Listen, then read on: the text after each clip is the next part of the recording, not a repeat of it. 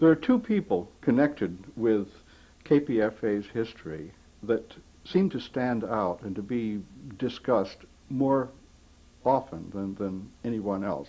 One of them, of course, being Lou Hill, who founded the station, and there's, at this point in time, more or less unanimous agreement that he was a great man and a patron saint, and somebody who set the lines of the station at the very beginning, and that even if those have been departed from, and there's argument about how much they have been departed from and how much they should or should not have been departed from, but nevertheless, there he stands as a sort of Thomas Jefferson of Pacifica Radio, and everybody admires him.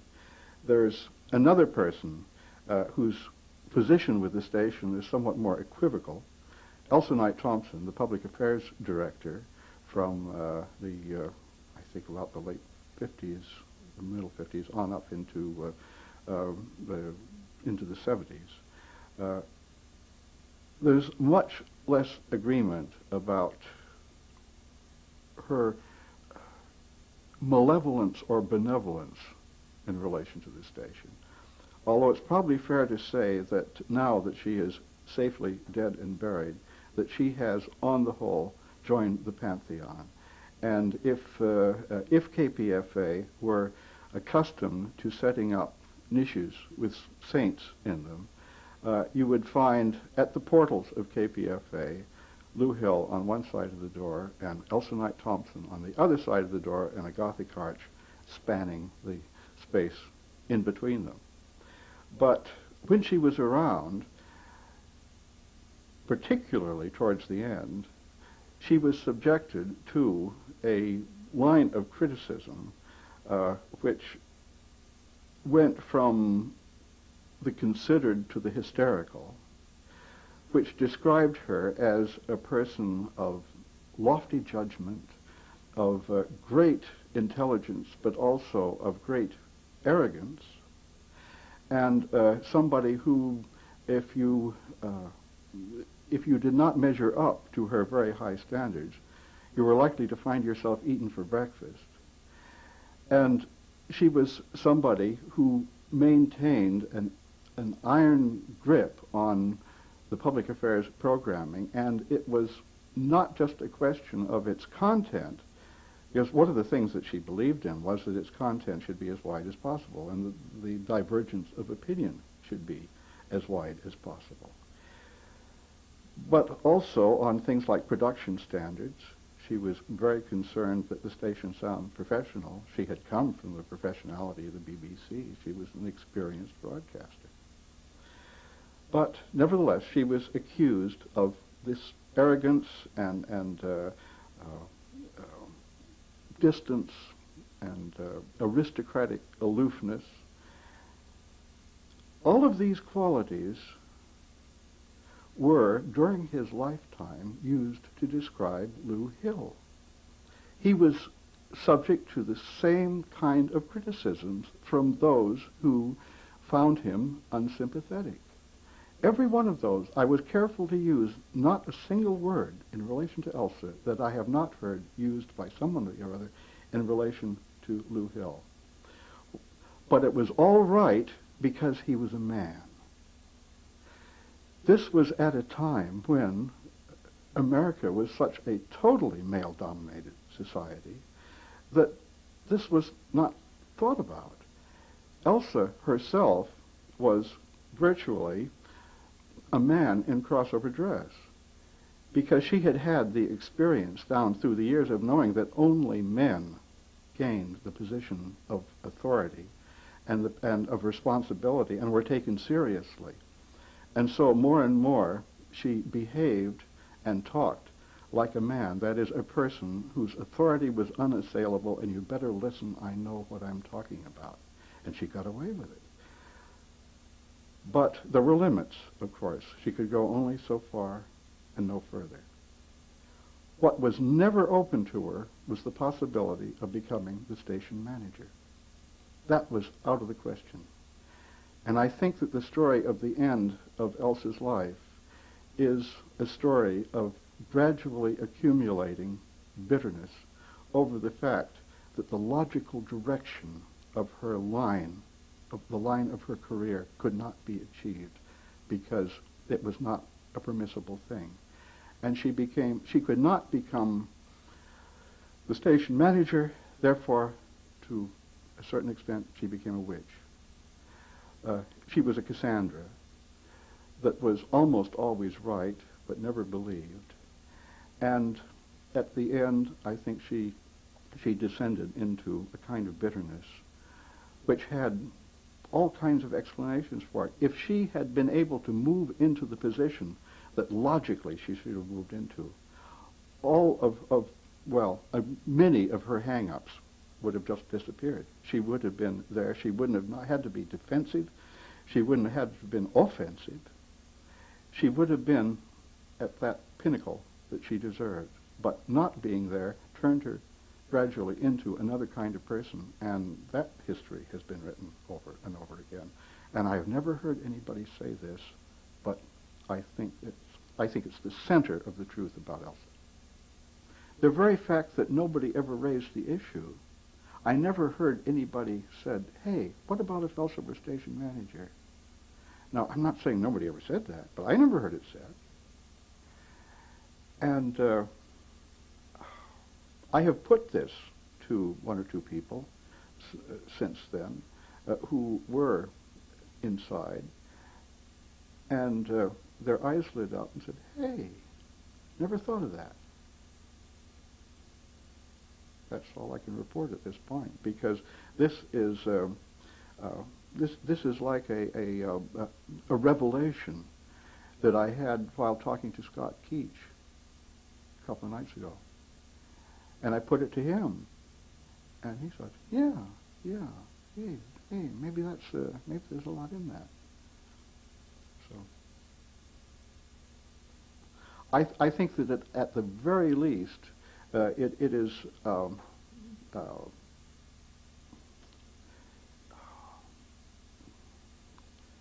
it's a theorem of considerable weight.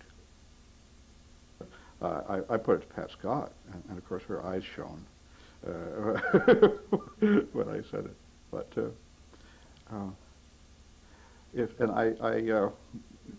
I said to her, I said, if you, Pat, had been 20 years older and back there in the station, I said, you'd be a witch. And she said, I am a witch.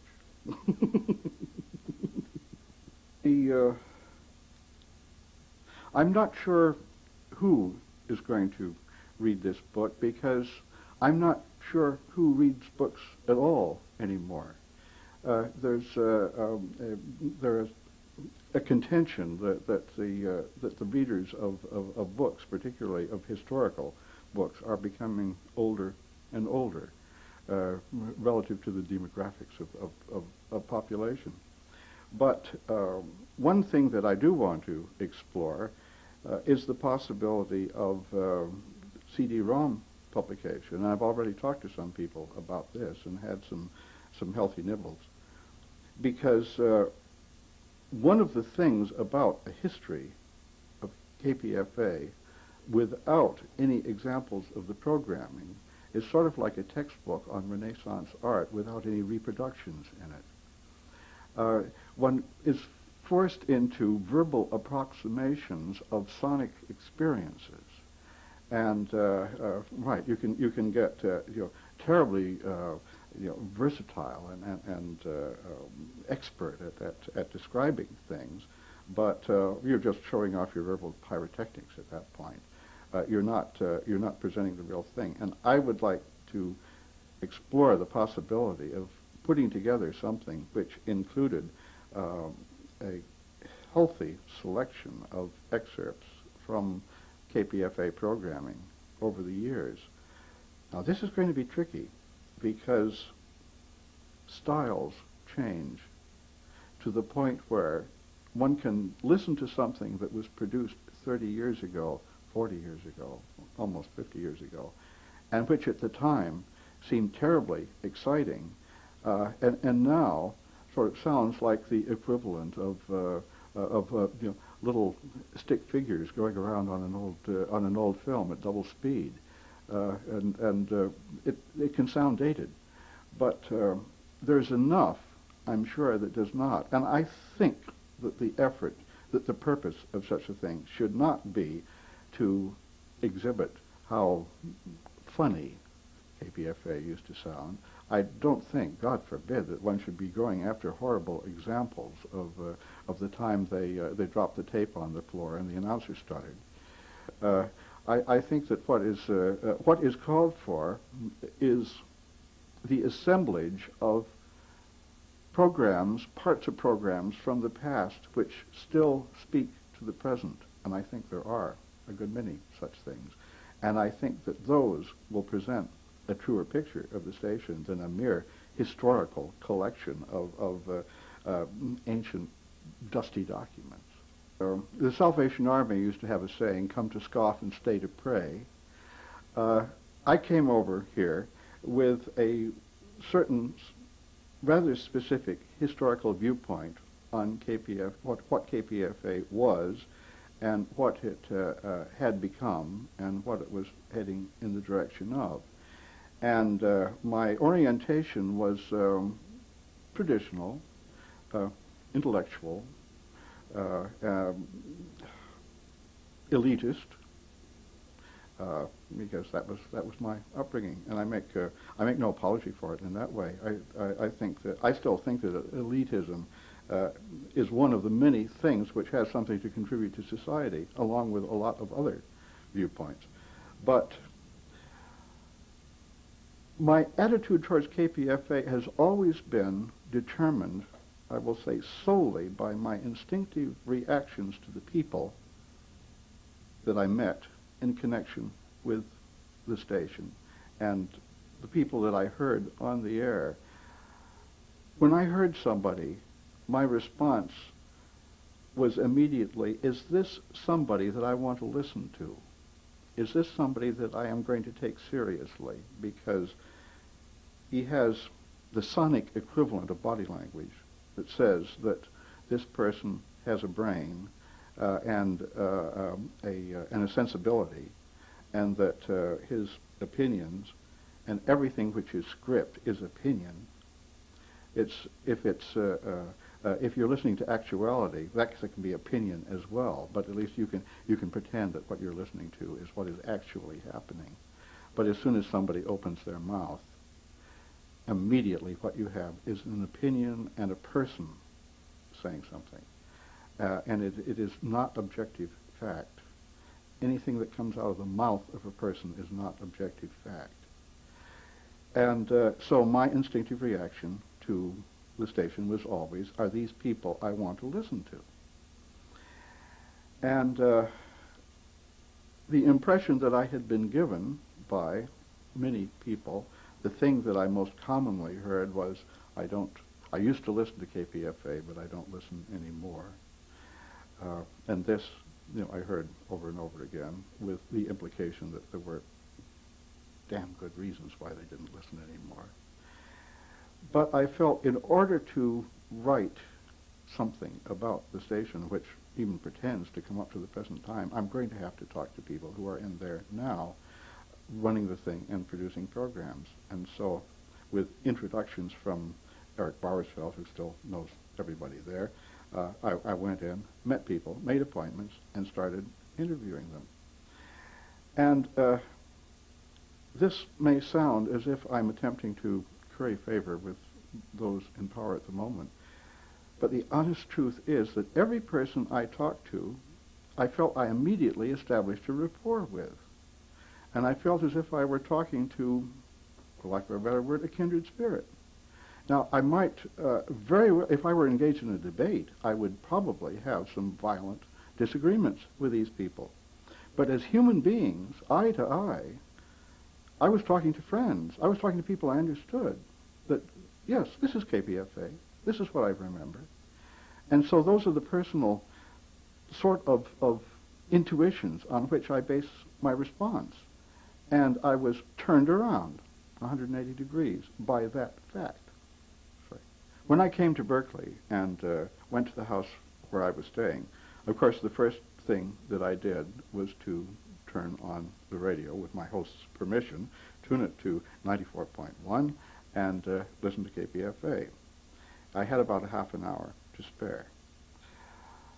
The first thing that I heard for somewhere between 10 and 15 minutes was some of the most embarrassing marathon fundraising that I had ever heard in my whole association with the station, and I've heard a lot of embarrassing fundraising in my time. And I sank lower and lower into my chair thinking, oh my God, it's even worse than they told me. But I stuck with it. At the end of that 10 to 15 minutes, they then cut to a news bulletin from the network, which had come from Mexico, Chiapas, I think, a report on alternative politics in Mexico. Now, this is something I've been following, not with the eye and ear of a professional, but with some close attention in London, and reports in The Guardian and in such places. And I sat riveted for 15 minutes listening to the most cogent, encyclopedically presented summary of what was happening in Mexican alternative politics at the moment, with very beautifully produced interviews in Spanish fading under simultaneous translation. And I thought, my God, this is what I've been waiting to hear about what is happening in Mexico. And I realized at the end, KPFA, as always, the worst and the best. In those days, and I think in all days at KPFA, the relationship between the broadcaster and the listener was ambivalent. There was the listener, of course, was not only necessary, but was the purpose for which we existed. We weren't really there for the purpose of talking to each other, although sometimes it seemed like it. But the listener was the reason that we were broadcasting. At the same time, it was very difficult to deal with the kind of proprietary interest that listeners sometimes expressed. And what exactly did you do to the person who walked in off the street with a marvelous idea for producing an 8-part series on Scientology? It was a continuous sort of thing. And in those days, it was not a question of minority group representation. There had not been the fragmentation of minority groups into special interest groups that has taken place since for all kinds of perfectly understandable reasons. But at that time, it was the most difficult thing that one had to deal with was sometimes nutters that wanted to speak to an audience of one, namely themselves, at great length. And so there's one misunderstanding, and it's a profound misunderstanding about what the station was at the very beginning. KPFA, at its start, was an unashamedly elitist broadcast of intellectuals to people who had something to learn from them, not necessarily fellow intellectuals, but people who were prepared to listen to them. And Lou Hill, writing after the fact in the late 50s about the purpose of KPFA, wrote something which was both a statement of purpose and a statement of history at that time, because it was written about 8 years after going on the air, in which he said that the purpose of KPFA, I'm paraphrasing, was to engage the best minds in the community and to give them a means of expressing what they had to say to the community at large, who could benefit from what they had to say. And it was not in any sense. In fact, he made a point of the fact that this was not community access to the station, that it was the leaders of the community, the ones who ought by right to be the leaders of the community because of their intellect and their virtue. I mean, that word was not used, but that was what was meant. Speaking to those who could learn from it. And I think that the history of KPFA since that time, and of public radio and television in general, has been a story of the internecine warfare which has taken place among those who believed that that stand should be moved in the direction of community response and even total community control on the one hand, and those who believed that the stations should continue to be the voice of moral and intellectual authority, telling people what they ought to hear. And the whole history is a spectrum between those two extremes, and they fought it out with each other to the death.